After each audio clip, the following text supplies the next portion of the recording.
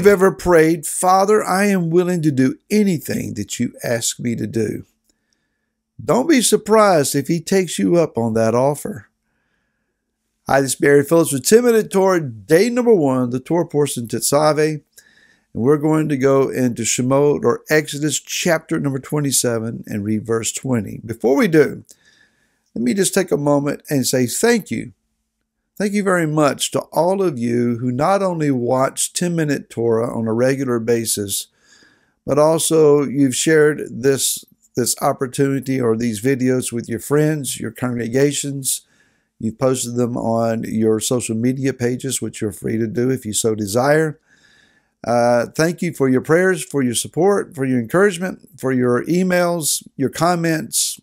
I very much enjoy all of the comments that you leave, and I read those and try to respond when I can.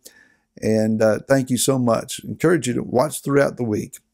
Now, chapter 27, verse 20, it says, and Yah is speaking to Moshe, and you, Moshe, you are to command the children of Israel to bring you clear oil of pressed olives for the light, to cause the lamp, this is the menorah, to cause the lamp to burn continually.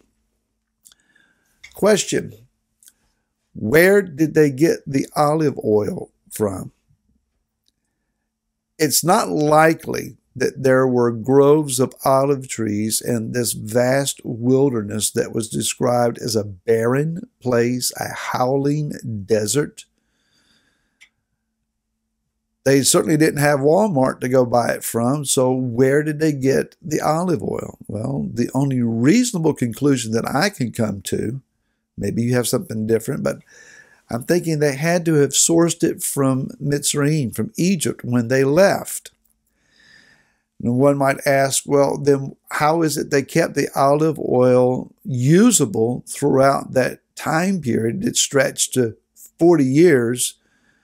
How did it work? Well, there was an example in Scripture where a widow woman served a prophet, and because of her obedience, her olive oil was replenished on a regular basis, and it didn't run out during a time of famine. So there could have been reasonably an expectation here that their olive oil was supernaturally maintained and increased and resupplied. That's a possibility. But Yah here says, not like he said in chapter 25 in verse 2, ask a contribution, a trumah, from everyone whose heart so moves him. Now the word is changed. We're not talking about a trumah, a willing, generous-hearted contribution and gift. But now the word is rooted in sav. It is command. You are to command them because the light for the menorah is so significant and so important that it has to be supplied. Therefore, my people are under a command to supply the olive oil necessary to keep it burning. So does Yah ever ask us too much?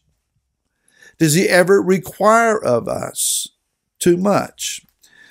Well, if you read from the book of the prophet Michah, he details for us exactly how much it is that Yah would require of us. He says in Micah chapter 6, verse number 6, with what shall I come before Yahweh?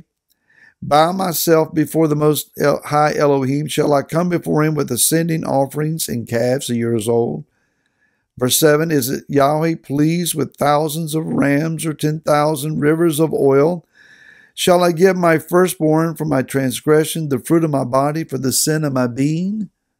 And there's a question.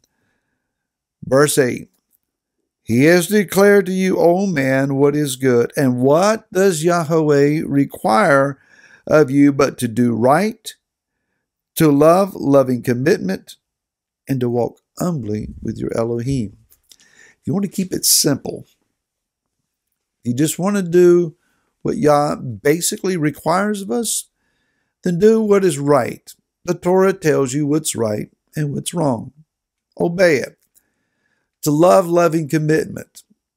To lovingly keep your word and your honor toward others. And then it says to walk humbly. Pride goes before a fall. A haughty spirit goes before pride before destruction. So keeping a right attitude and a right state of heart goes a very, very long way. But let's also understand that there are times that Yah ups the ante, so to speak, and he requires of us things that maybe we're not prepared for. There was an occasion where, as a very, very young pastor, matter of fact, I had just started my very first pastorate, and Laura and I were inexperienced. We were rookies. We were green. We were in over our heads. And I had just walked out of a situation where I felt I was really done wrong. And in retrospect, I was. Things were not done right. I was offended. My parents were offended. Those who knew what happened were offended. But in a statewide meeting here in Virginia, we were in a state of a worship service. And the Father spoke to my heart and said, you go to the one who offended you, who did you wrong, and you ask him to forgive you for the heart and the attitude that you've had against them. Oh, that's asking too much. I feel like I'm going to grovel. I'm going to get stepped on again. But I sucked it up. I walked up to the person that had really done us wrong. And then to make matters worse, my heart broke and started weeping out of my eyes. So there I stand before this imposing physical man of stature who had wronged me, and slobbering and blubbering finally got out, I'm sorry for the attitude that I had. And he looked at me and said, you got what you wanted. You got your church. You're all good, man. Don't worry about it. Yah, you asked too much of me. But you know, later on when the foundations for that individual were cracked, crumbling, and falling apart, and their spiral downward was with breakneck speed, I wasn't attached.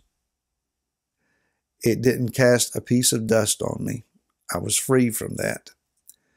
And looking back, I am so glad that I did what I thought Yah was asking too much of me for. If you think about Eliyahu the prophet going to a widow and having the audacity during a time of famine, what are you doing? I'm getting a few sticks here together. I'm going to build a fire. I'm going to make the last 2 biscuits in the house. My son and I are going to eat it. We're going to die. And he says, okay, make me one first. You make me a biscuit first, and then you make one for you and your son. Not only did he have the audacity of the Ruach HaKodesh to ask, she had the audacity, the bold, incredible belief to do what the prophet asked. And not only did she feed herself and her son, but also the prophet through the famine. If we go over the book of 2 Corinthians, chapter number 4, we read these words. Verse 7, and we have this treasure in earthen vessels so that the excellence or the power might be of Elohim and not of us. What is he asking of us? Being hard pressed on every side, but not crushed. Being perplexed, but not in despair.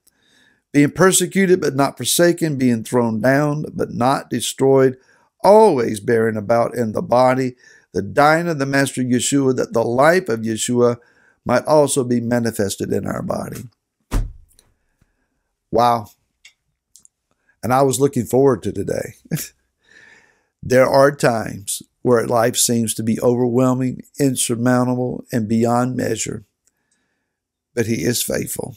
And if we will do what he asks, the light will burn, the world will be illuminated, darkness will be broken, and Yeshua will be glorified through our shining. Be encouraged. We'll see you tomorrow. Until then, shalom.